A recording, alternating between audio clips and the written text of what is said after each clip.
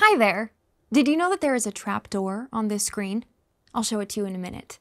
The trapdoor helps us with the drop the E spelling rule. I'll show you how it works. First, we need to learn about suffixes. Suffixes are groups of letters added to the end of a word that change the word's meaning. Here are some examples of suffixes: ing, ed, full, and less. Some suffixes start with a vowel. They are called vowel suffixes because they start with a vowel. I'll show you two suffixes. Which one is a vowel suffix? Yes, ing starts with a vowel, so it is a vowel suffix. Some suffixes start with a consonant. They are called consonant suffixes because they start with a consonant. Which one is a consonant suffix? That's right. Less starts with a consonant, so it is a consonant suffix. Let me give you a quiz, and then I'm going to show you a castle that has a real trapdoor. All right, look at these two suffixes. Which one is a vowel suffix? If you said ed or ed, you are right. Ed starts with a vowel, so it is a vowel suffix. Look at these two suffixes. Which one is a vowel suffix? If you said est or est, you are right. Est starts with a vowel, so it is a vowel suffix. Let me quiz you on one more. Look at these two suffixes. Which one is a consonant suffix? If you said ful or full, you are right. Full starts with a consonant, so it is a consonant suffix. Okay, look at this castle. This is Windsor Castle in England. Under a rug, there is a latch that opens a door.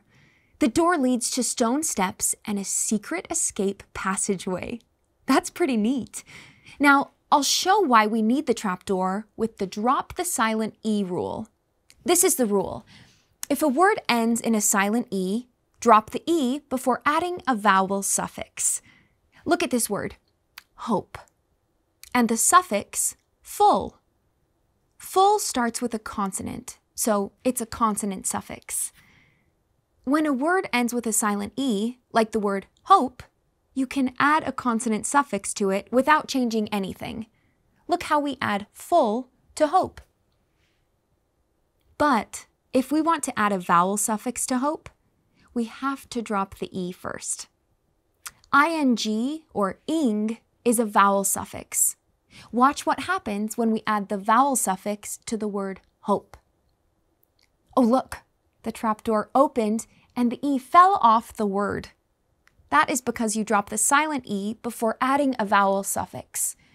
It can help to think of not wanting two vowels in a row touching each other. Once the E is dropped, you can put the word and suffix together. Hoping. That was pretty cool. Let's take a look at another word. Care. And the suffix less. Less starts with a consonant, so it's a consonant suffix. We can just put the word and suffix together to create careless. But if we want to add a vowel suffix to care, we have to drop the E first. E and D together is a vowel suffix. Watch what happens when we add the vowel suffix to the word care. Oh look, the trapdoor opened again and the E fell off the word. That is because you dropped the silent E before adding a vowel suffix. It can help to think of not wanting two vowels in a row touching each other. Once the E is dropped, you can put the word and suffix together. Cared. Are you ready for a quiz? I'll ask you a few questions and then I'll show you a photo of a real trapdoor. Is ing or ing a vowel suffix or a consonant suffix?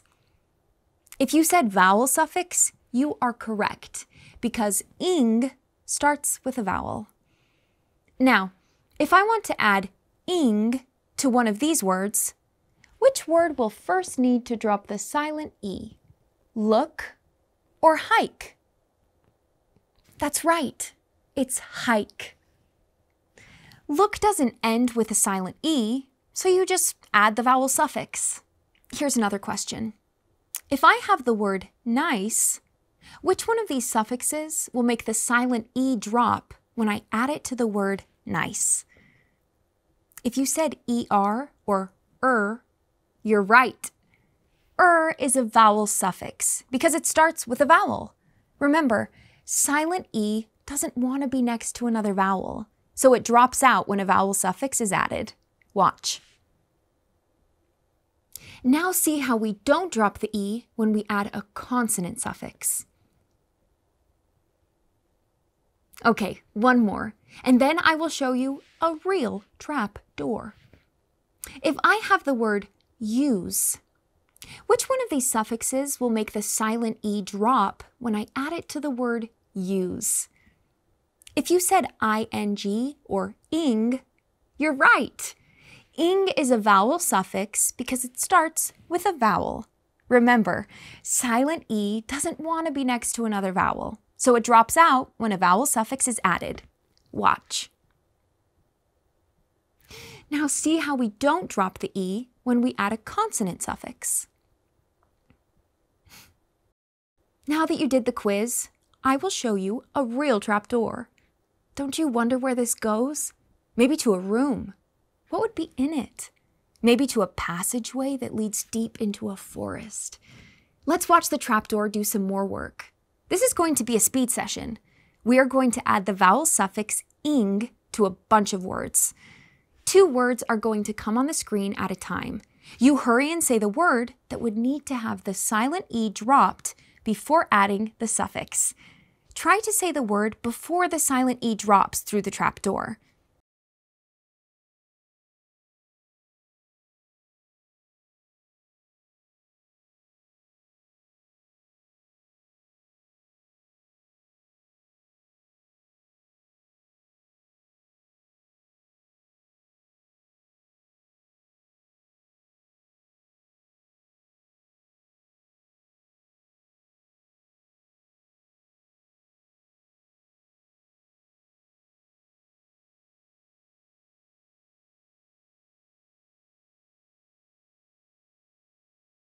Wow, that was fun! And thinking of a trapdoor gave me a lot of story ideas. So, if you'll excuse me, I'm going to write a story. Once upon a time, in a castle that stood tall on a mountainside, there was a lonely but lovely princess who was walking through the large dining room when, all of a sudden, with almost 1,000 titles, our free, searchable book list lets you trust the books your children read. Discover clean, uplifting books today at goodandbeautifulbooklist.com.